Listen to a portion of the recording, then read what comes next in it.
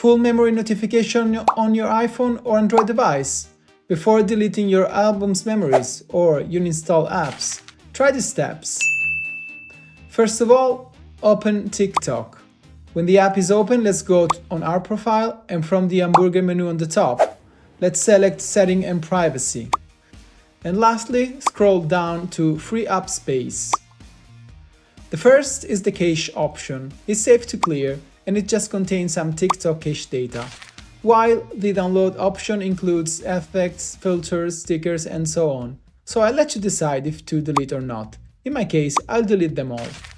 Now we finish with TikTok, so let's close the app and let's open WhatsApp. After the app is open, let's go to the setting on the bottom right corner and then scroll down to Space and Data, and on the top, Manage Space. In here, you see all the conversation and their occupied storage in descending order. Open the first chat. In the new window, each thumbnail has the occupied storage on the top, and from the arrow icon in the bottom left, you can change the order visualization. Let's choose file size in this case.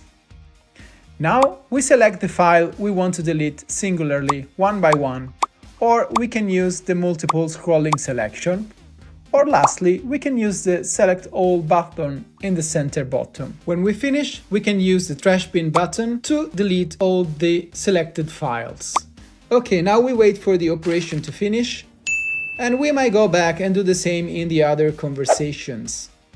But for now, let's move over and let's close WhatsApp and open Telegram. When the app is open, let's go into Settings and scroll down to Data and Storage. And finally, Storage Usage. Now we can choose to free some storage, deleting elements sorted by file type. And after we made a selection, we can clean the data. If you want, you can also scroll down and there is a similar option like WhatsApp where you can delete files by choosing a specific conversation.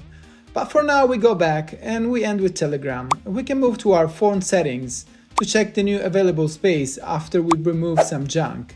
In my case, I started with 248 GB occupied and now I have 246, so I freed up 2 GB of space. The video ends here. Have fun freeing up your phone space, and if you like the content, leave me a thumb up and subscribe to be updated on the next trick.